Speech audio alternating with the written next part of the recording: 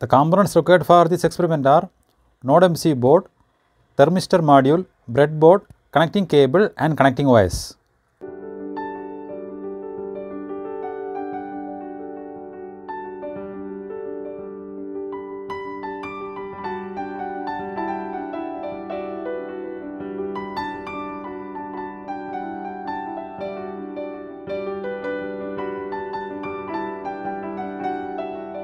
Now log in to the blynk.cloud website.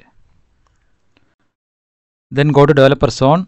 Here click on new template and give the template name. Temperature monitor using thermistor. And select the hardware as ESP8266 and connection type as Wi-Fi and click on the done button. Then go to data streams and click new data stream and select virtual pin. Here give the variable name as temperature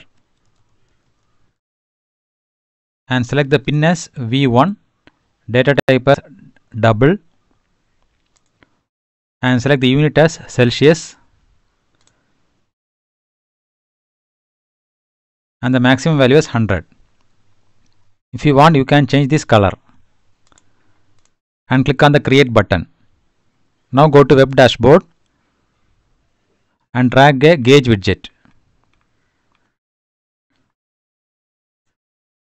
Now go to settings and choose the data stream as temperature and click on the save button. Now save the template. Now go to devices. Here click on new device and select from template.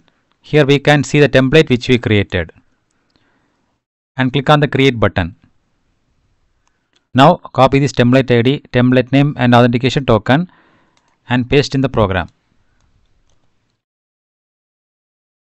Then enter the Wi-Fi username and Wi-Fi password and go to this drop down. Here the port is already selected. Click on that and we are using NodeMCU board. So select NodeMCU 1.0. Click on the OK button. Now click this arrow button and upload the program to the NodeMCU board. Now the program is successfully uploaded to the NodeMCU board. Now we can set up the Blynk mobile dashboard. For that, download the Blynk IoT application from the Play Store. Once you open the application, you can see the template which we created in the Blynk web dashboard. Now click on the template, click the settings icon, click this plus button and add a gauge widget. Now click on the gauge and choose the data stream as temperature. Go to design and give any title. Here we can give temperature.